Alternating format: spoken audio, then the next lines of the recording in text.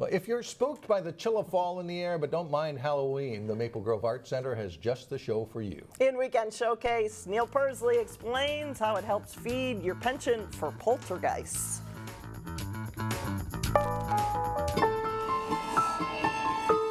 We have our monster show on at the moment, which is full of wonderful, frightful, sinister art from local artists. The monster show at Maple Grove Art Center features lots of creepy pieces, but it's also the setting this year for the center's annual fundraiser. It's our Masquerade Gala. So we're having the two amalgamated in one. It's $5 to come in, and we'll have wine and appetizers. We're encouraging people to wear costumes. If they want to wear a mask, that would be great. We'll have a costume contest and prizes. And we will also have a silent auction, so there'll be all sorts of wonderful prizes. From whimsical to wicked, it's a creepy cavalcade of interesting pieces. Everyone has a different bent on what is creepy.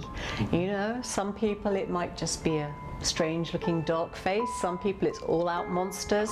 From acrylic to pencil, mixed media, and everything in between, I'll bet you find something you could get into. We have a wonderful doll's house here which takes spooky to a whole new level, which is full of all sorts of eerie things going on inside it. The Masquerade Gala is going to be on Friday night, October 27th at 6:30 p.m. That's the weekend before Halloween. So if you'd like to come out and support the arts in Maple Grove, I think this is going to be a lot of fun. From the Maple Grove Art Center in Maple Grove, Neil Persley, CCX News. Hey, hey!